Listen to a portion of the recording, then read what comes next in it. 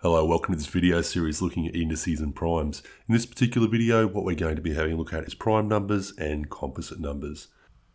So let's start with a definition. A prime number is a counting number that has exactly two factors, itself and 1. Now, counting number, by the way, these are just numbers 1, 2, 3, 4, 5, 6, numbers that you count with. So let's have a look at a couple of examples here of some prime numbers. So the number 3 is a prime number. And what makes 3 a prime number is, well, the only numbers that go into 3 are 3 and 1. Okay, because 3 times 1 is 3, but no other numbers go into 3.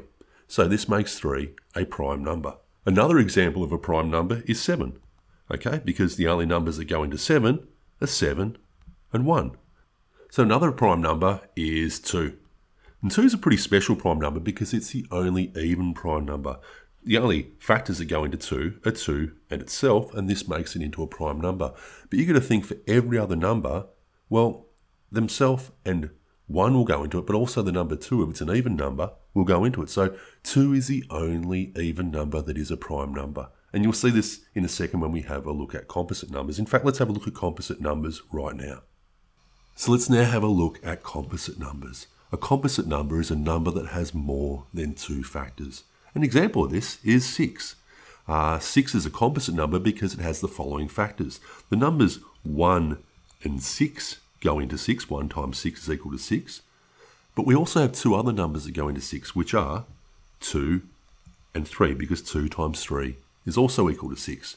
So because 6 has 4 factors, 6 is a composite number.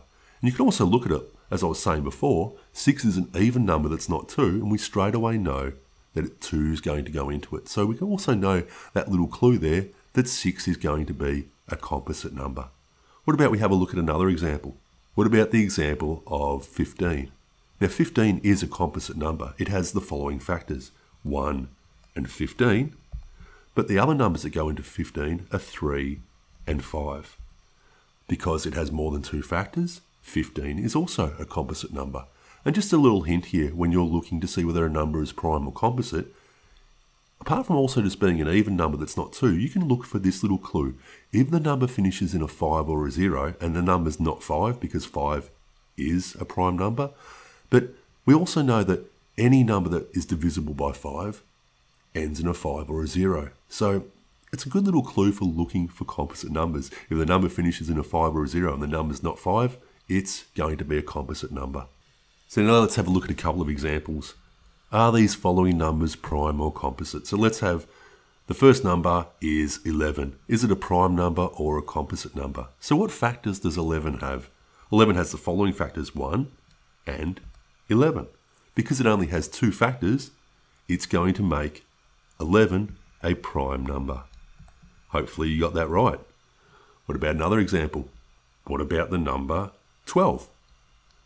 Okay, what factors does 12 have? So 12 has a whole bunch of factors, and you'll probably think of these really quickly. We have 1 and 12, but we also have the numbers 2 and 6, because 2 times 6 is equal to 12. But we also have the numbers 3 and 4. So we know that 12 is a composite number.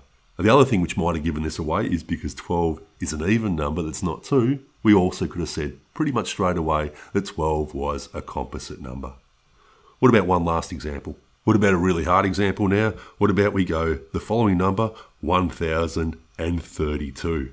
Is that a prime number or a composite number? So you can look at this straight away and say, well, we know that this is a composite number. And what tells us this without working out any of the factors?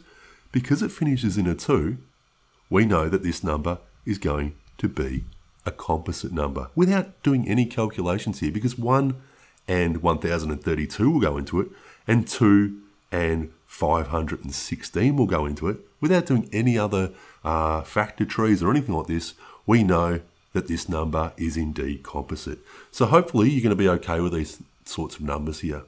Anyway, we'll see you next time. Bye.